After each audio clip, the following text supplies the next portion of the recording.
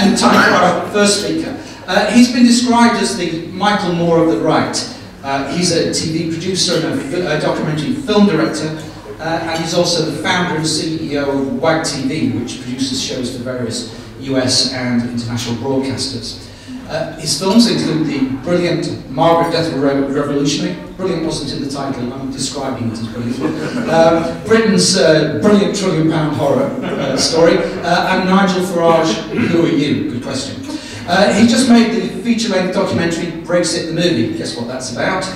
Which aims to show that Britain should vote to leave the EU and that we thrive outside it. So to tell us more, please welcome Martin Durkin.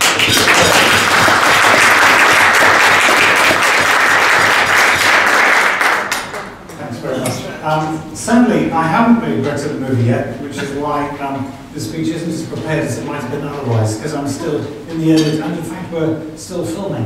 So it's, I'm having my mini nervous breakdown over the film at the moment. But Ralph insisted that we show you a little bit. In fact, this isn't part of the film, it's just a few sync bites, sync pulls, that we call it the trade, that we did very hastily this afternoon. So please forgive the roughness of it, but it will give you a rough little taste for some of the things that some of the people we're talking to are saying.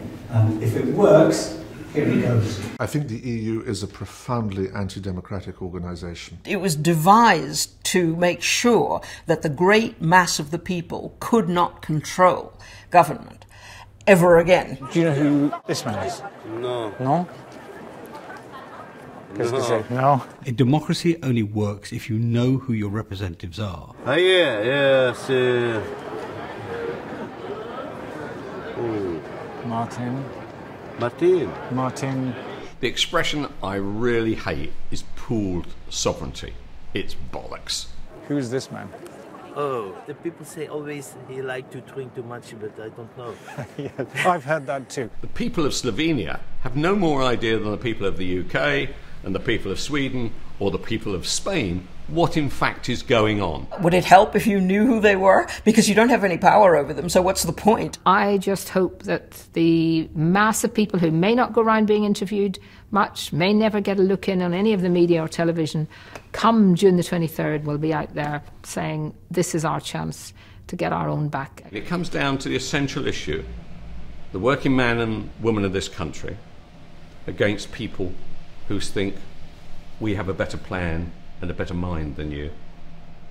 And if you don't like it, what are you going to do? And the answer is, we're going to vote leave. So...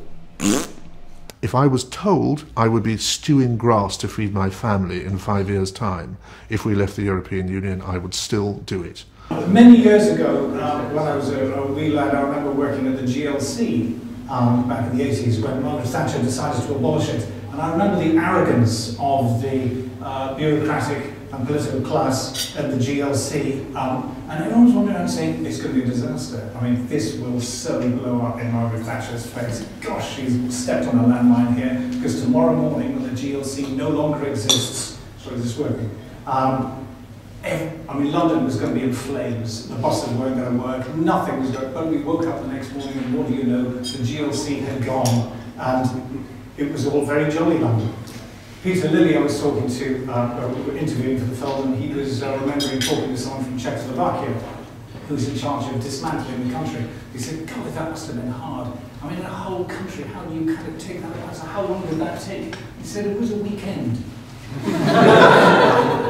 I thought, how the arrogance, how do we, part of the arrogance is, of course, the idea that all of us should be regulated by them.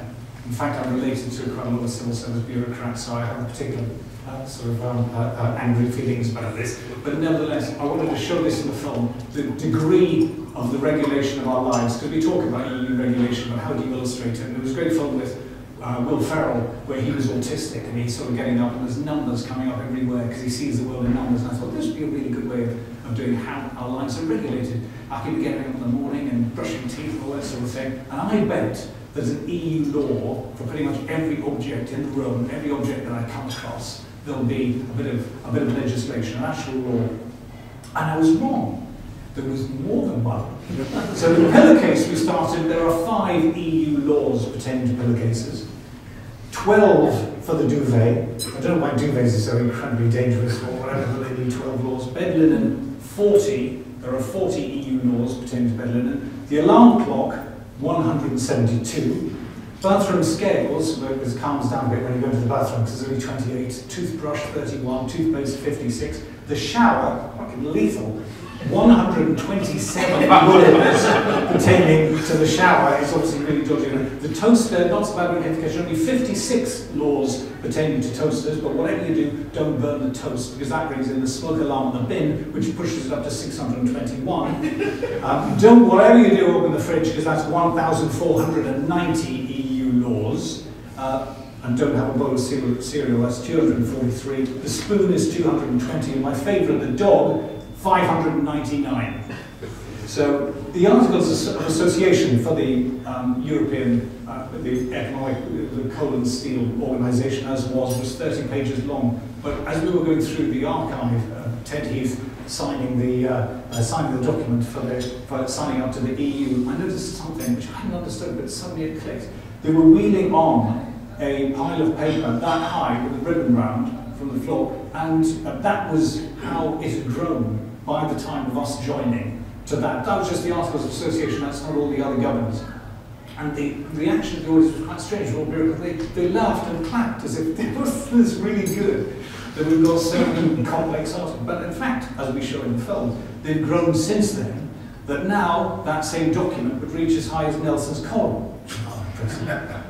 Now we know the result of regulation because, well, those of us who know anything about post-war Britain know the result of regulation because we know what happens when Stafford Cripps and others decide that the entire economy needs to come under the control of the political bureaucratic class. It's a complete, utter economic disaster.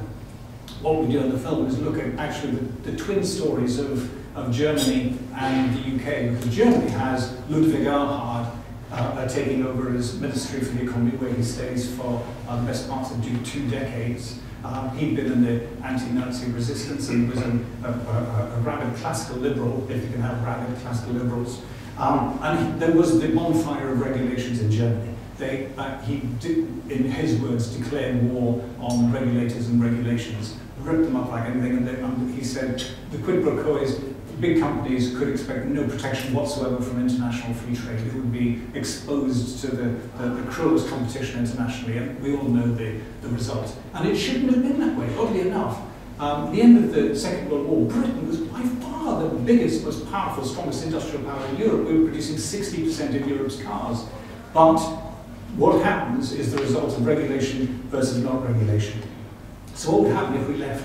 We go and we have a little look at Switzerland, which don't seem to be doing, Switzerland doesn't seem to be doing too badly, not in the EU. Per head of population, they export 5 times more than us.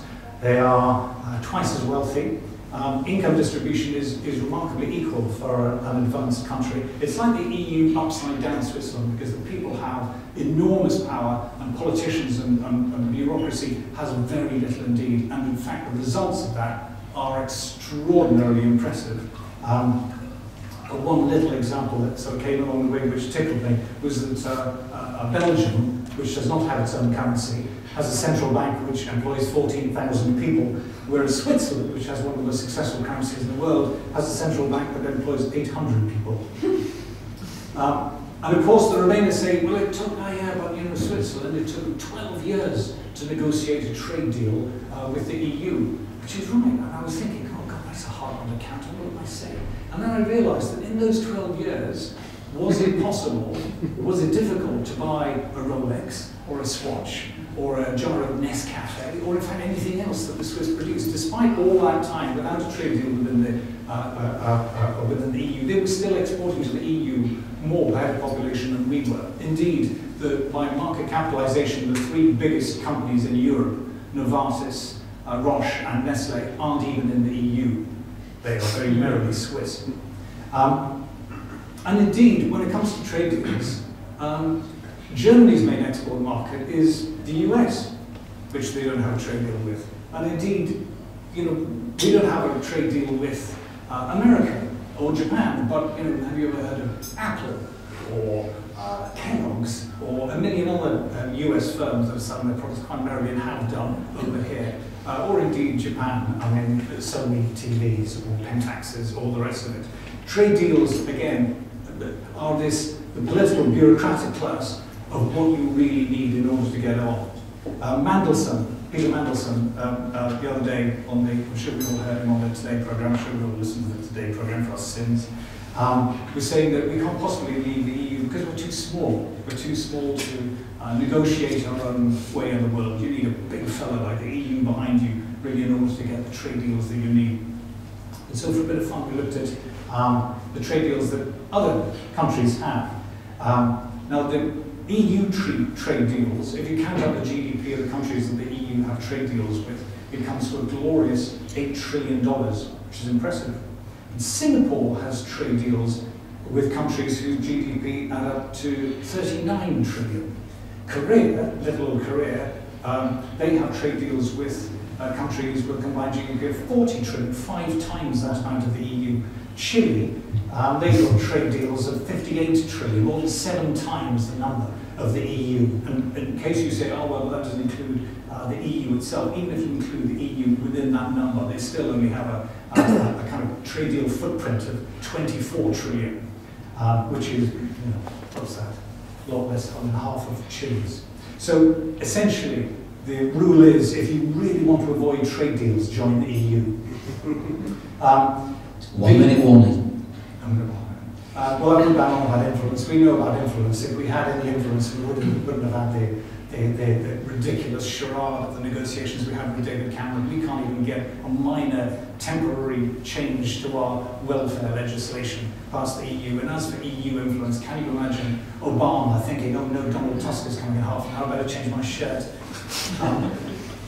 Do we want to submit to the authority of an institution run by people we don't know, a system we don't understand, passing laws that we have little or no chance of overturning? As far as I can see, that our democratic rights are not something that we should be trading for lower mobile phone charges or indeed anything else. Thank you.